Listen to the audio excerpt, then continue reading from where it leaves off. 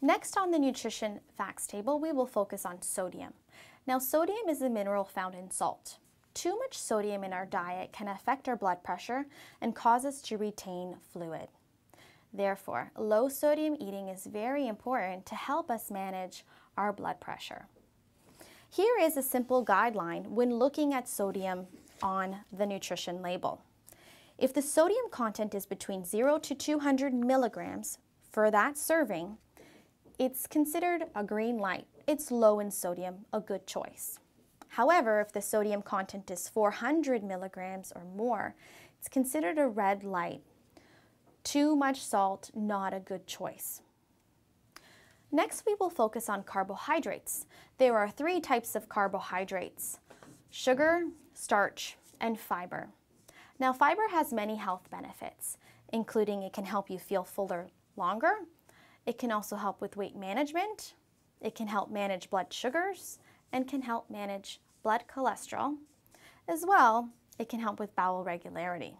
So we definitely want to choose foods that are high in fiber. Now, sugar, we want to choose foods low in sugar, especially for managing blood sugars. And also, sugar contributes to calories in our diet, which can affect our goal of managing our weight. So when we're looking at the label, we want to make sure that we're choosing high fiber and low sugar. On the label, you will also notice that there is a column called percent daily value. And what this is it puts food on a scale from 0% to 100%, so that we can determine if there is a little or a lot of a nutrient in a food. Now, some of us may be looking for specific nutrients to include more of in our diet, such as nutrients like fiber, certain vitamins, calcium, iron. So we want the percentage to be higher. Now, if the percentage 5% or less, that would mean that there is a little of that nutrient in this food. Whereas if it were 15% or greater, then that would mean that there was a lot of this nutrient in the food. Now we can use the nutrition facts tables to compare similar products at the grocery store. Here I have item A and item B. The first thing you want to do is look at serving sizes. So in item A, it's per half a cup or 1 cup prepared with water, and item B is per 1 cup. So the serving sizes are similar, which means we can compare these products nicely.